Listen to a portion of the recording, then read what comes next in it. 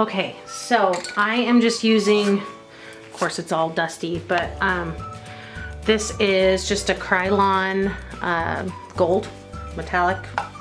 Nothing too exciting. Make sure you shake it up good. And hopefully I don't end up with a bunch of overspray on my camera. Ideally you do this outside. I have my garage door open just a little bit to give me some air, but the kids are outside playing, being kind of loud. So I apologize for that, but this is my attempt at getting out of the noise. Okay, so you just, oh, I just cracked my lid. Look at, don't know my own strength. Okay, so this has, I like Rust-Oleum better. I think this was like on sale or something, but this has one of those kind of goofy tips. So make sure that if it is one of those that has a line, you're lined up with it. This one doesn't. I'm pretty sure that this one comes out in like a straight line, which is fine. You just want to do light coats and let it dry well in between.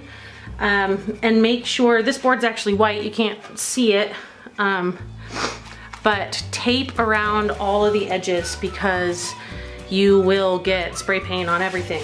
So I just put, actually my vinyl came up pretty close to the edge, so I just put a little bit of tape around the edge there to make sure I didn't get it on the rest of it. If it was going to be framed, then this side wouldn't matter, but this is not going to be framed, so I covered it all the way around.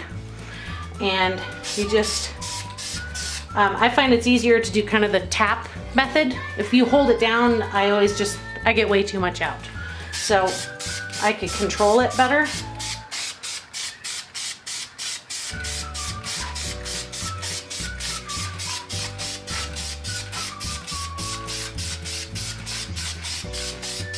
And I just get a good coat over it.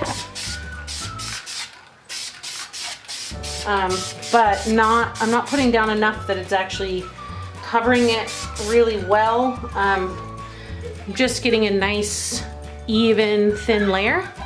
And I'm gonna let this dry for a few minutes and then I'll do another layer and we'll see if that's enough. It might take 3, just depends. So we're gonna let this dry for a few minutes and then we'll do another coat and we'll go from there. Okay. This gold is dry, that layer. So I'm gonna do another layer.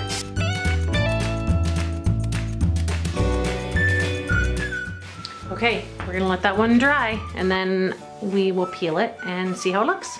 Okay, it's all nice and dry now. So we just need to pull it off. And so I am just going to get the tape off first.